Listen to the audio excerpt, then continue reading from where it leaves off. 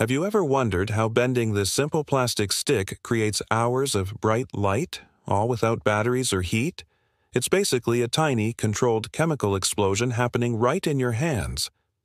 Glow sticks use a fascinating process called chemiluminescence.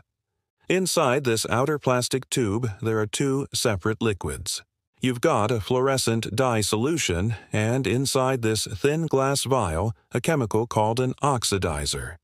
When you bend the stick, you're actually breaking that inner glass vial. This allows the two chemicals to mix, and that's when the magic happens. The reaction releases energy, but instead of heat, it releases photons of light. The specific color, you see?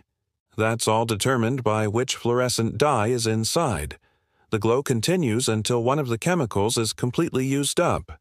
So, the next time you crack a glow stick, remember you're starting a contained, room-temperature light show. What's the coolest thing you've ever seen glow?